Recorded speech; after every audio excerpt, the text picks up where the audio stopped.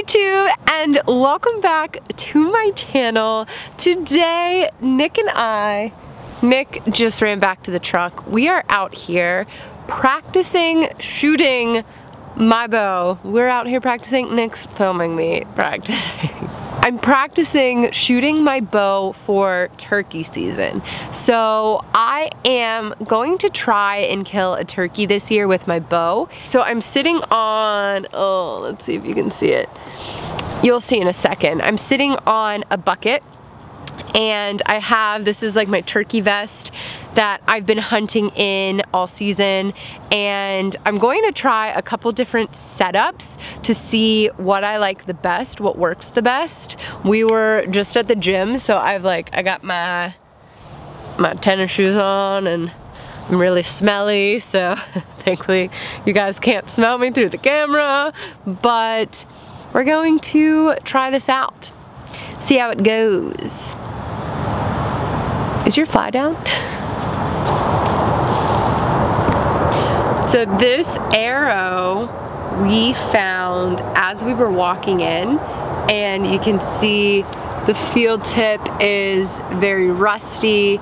This was Nick's arrow. We shoot up here every so often, but we've been away for like 3 years, and here is his old arrow. Normally I find arrows and think like, oh, I wonder, you know, what happened. Like, was someone just practicing here? Did someone shoot at an animal? I don't know, just like wondering the story behind the arrow, and this one happens to be ours, which is funny, but okay, I'm gonna set that aside. I realized that this tree is going to get in the way, so I need to move the bucket to the opposite side of the tree, like right here in front. Gotta move. So what I'm imagining is turkey comes into the decoy, is so infatuated with the decoy that once he is doing his thing, I can kind of sit up and draw simultaneously, and then as soon as I'm set, fire one off. All of that movement he will catch. So really this situation will only work if he is just so fixated on that decoy.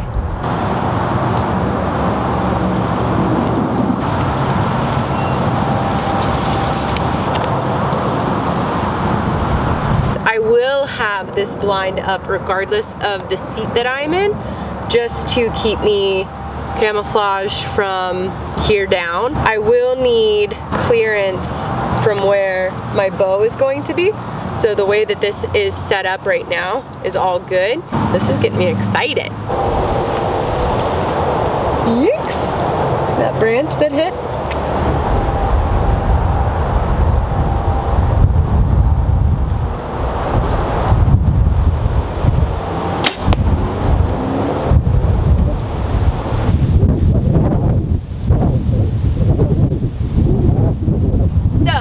Just in that first shot, this branch, it didn't get in the way of my shot, but it hit my bow and like made me nervous. Meaning, like, if I was in the field, that could have caused a little hiccup. I'm gonna twist that out of the way and try again. It was also a lot harder to draw sitting down like this than I thought it was going to be. And like last video, I'm post gym, so yeah, it feels a little harder than usual. I feel like this is way too much movement and I need to be in a blind. Comment below with what you think. Tell me if you've hunted turkeys before with a bow.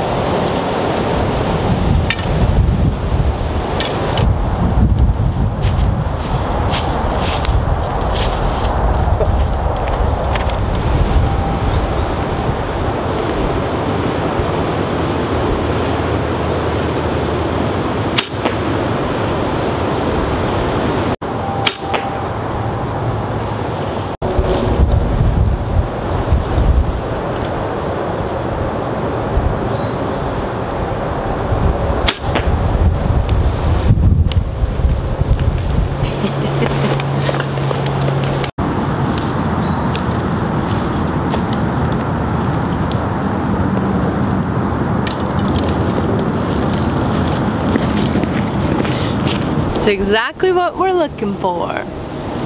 Little turkey feather. It's a good sign.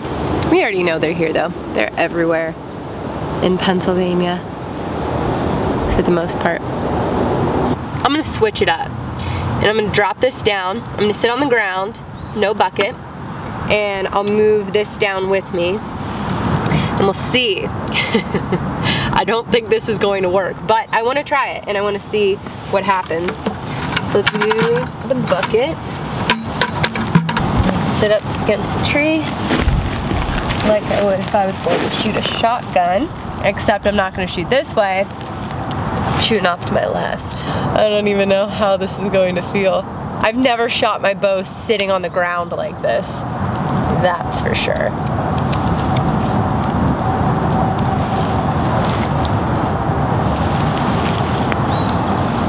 Oh my God.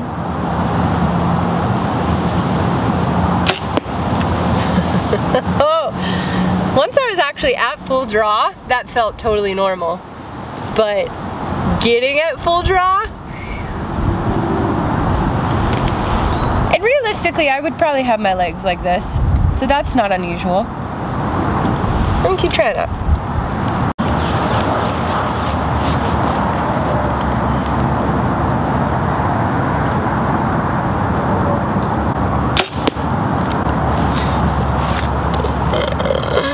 That's difficult.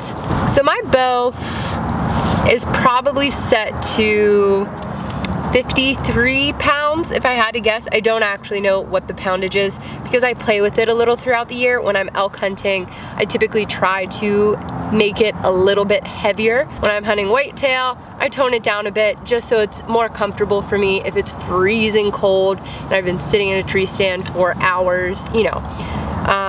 So right now it's probably at about 53, and this is very difficult.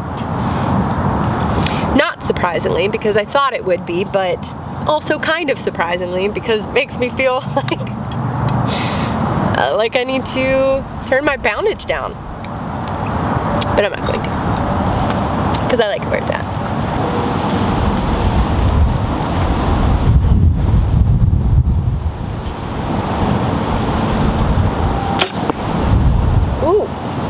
That was a bad shot.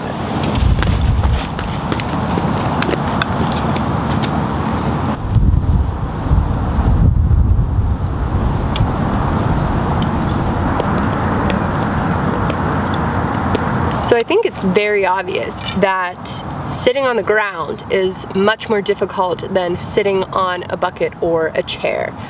So for me, I'm definitely not going to hunt with my bow sitting on the ground like this.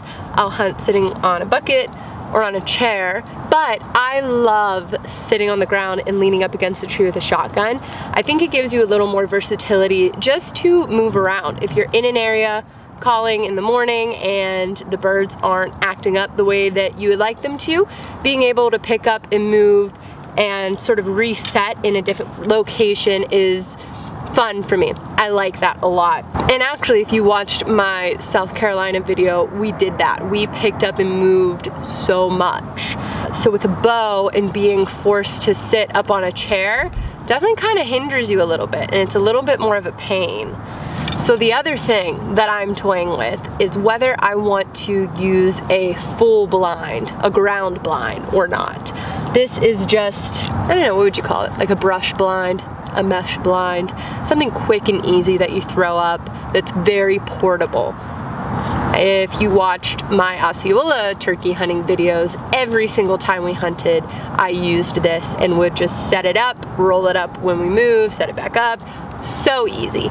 Ground blind is much more permanent in a sense that you're not just gonna pick it up and move it. Like wherever that ground blind is, you are sitting and you're staying for the entirety of that hunt. So I want to use a ground blind, or I at least want to explore the idea more, because last year I did a lot of solo turkey hunting, just leaned up against a tree with my shotgun. I didn't have this nice mesh blind or anything, but I was busted multiple times. And again, I was solo hunting. It was really my first year hunting turkey, like really trying. I had done it years prior, just, you know, I don't know, without giving it too much thought, but I was really trying last year. And I wrote in my hunting journal, use a blind. Like, don't try to do this again without using a blind. And I think with a bow, I probably should use a blind and just listen to my younger self a year ago and give that a try. I have a feeling if I go out and I try to hunt like this, I'll get into a situation where I would have been able to take a shot if I was in a ground blind. For example, when I was in South Carolina and that party of jakes came in, if I had a bow and did all of that movement, I likely would have spooked at least one of them, which would have alerted the rest of them, and that would have blown it and I wouldn't have been able to take a shot. But because it was a shotgun, you know, totally different story. It's amazing how much it changes based upon the weapon that you're using. I found this so interesting. And I'm really interested in hearing what you all have to say. Please leave comments below about your thoughts on this and, you know, the way that I'm practicing and the way that you would suggest hunting this. Because again, this is new to me. This will be my very first time hunting turkey with a bow here in Pennsylvania. Should I shoot a couple more? Yeah?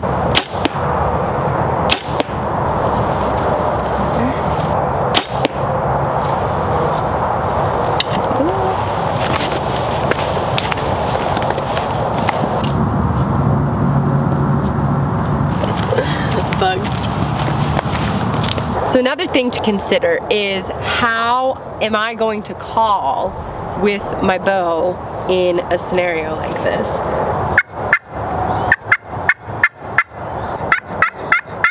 I'm gonna have to think about that. Or use a mouth call. Oh. I don't know why. I feel like I've gotten to the point where I am decent at bugling. I can bugle and get responses, and I'm like a couple years into playing with bugling and cow calling. I'm worse at cow calling, but that's not the point. I have so much trouble turkey calling with a diaphragm call. I don't know why it's so different to me, but it is. So I don't know that I would be able to use a diaphragm call, but that would solve all of these problems. And then I could, Hunter Specialties makes a nice little hat clip, so you can just like throw your diaphragm in there if you don't want to keep it all soggy and gross in your mouth. So you can use it, pop it in there. That would be sweet. The other option, Nick will be with me for most, if not all, of this turkey hunting, so he could call too. So we do have some options. Maybe I should just learn how to use diaphragm. That would solve all of my issues.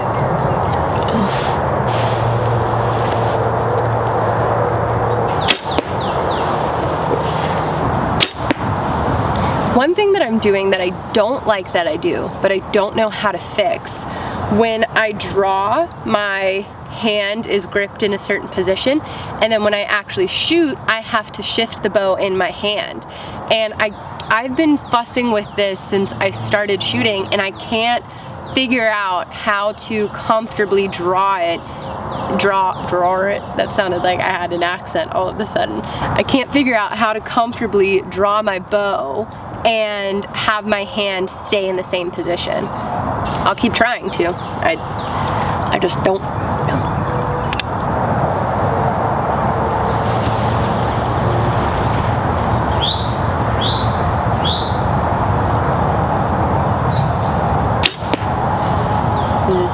I like the way I moved that time better, but I didn't like my actual shot. I think I set my anchor point funny because I could feel my finger like underneath my ear, and I was like, it's not normally like that. And it was definitely different. I mean, it's only 15 yards, so at this range, it's all going to be a dead bird.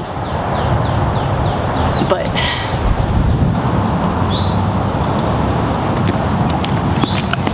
so that's going to conclude practicing in this position for tonight. Next week sometime we'll definitely throw the blind up and practice out of the ground blind. to see how it differs and to see what I like better, because the last thing I want is for me to get out there and then feel disappointed like I should have practiced more or tried different things. So we'll definitely do that. Right now though, we're gonna go scout shed hunt a little bit, although I'm sure the sheds will be in the nasty part, and I've got on tennis shoes and capris, so. Matt found 2 yesterday in someone's front yard. Oh yeah, Nick's brother found 2 sheds in someone's front yard yesterday. What are the odds? So maybe we'll find one. Fun fact, it's also illegal to hunt on Sundays, which I don't like. That should be legal, but it's not. Okay, let's put this stuff away and then go scout a bit. Here, give me that. It is such a beautiful night. It hasn't been this warm in Pennsylvania for a while, and I was gone for a while, but it's so nice to be able to be outside and walk around. Would you find something? No. So really, we're kind of just walking on a trail, but keeping our eyes peeled for sheds. We've seen a bunch of tree stands, and we've never really hunted this area. So that is it, YouTube. We didn't find anything on our little walk, but it is so nice out. It was really nice just to walk around and be outside on such a beautiful day. We are going to film this type of video again with a ground blind. I'm excited to hear your comments, so I'll probably apply some of your advice in that next video, and that is it. So thank you guys so much for watching, and I'll see you in the next one.